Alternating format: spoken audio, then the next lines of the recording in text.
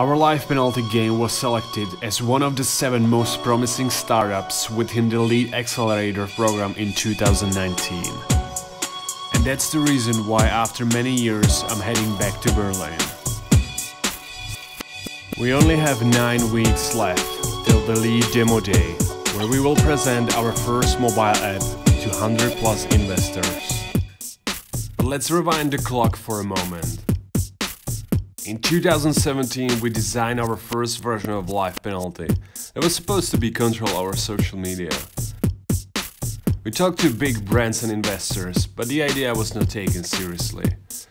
After realizing that the social platforms will always dictate what can we do on them, we moved to mobile app development. So I don't probably have to tell you how important the demo day is for us.